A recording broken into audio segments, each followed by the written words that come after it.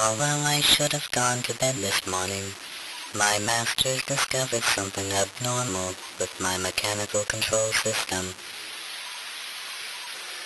My masters are staying up all night working for a solution. I heard their eyes are looking more like red rabbit eyes. Nevertheless, I'm aware that I might not survive this lunar night. My lander doesn't know about my problems yet. If I cannot be fixed, everyone, please comfort her. If this journey is to be suspended ahead of schedule, I am not fearful.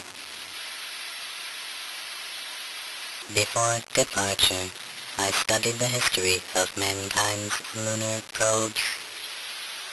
About half of the past 130 explorations ended in success. The rest ended in failure. This is space exploration. The danger comes with its beauty.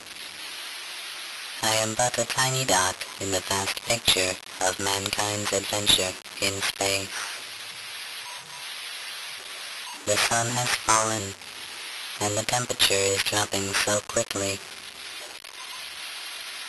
To tell you all a secret, I don't feel that sad. I was just in my own adventure story, and like every hero, I encountered a small problem. Good night, Earth. Good night, humanity.